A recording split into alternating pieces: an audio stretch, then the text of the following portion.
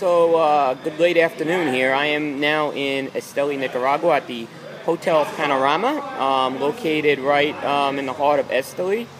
And currently having my third cigar of the day, which is a fresh rolled San Lotano Habano. And I'll tell you what, this fresh rolled version of it is kick butt. This is just a real smooth cigar.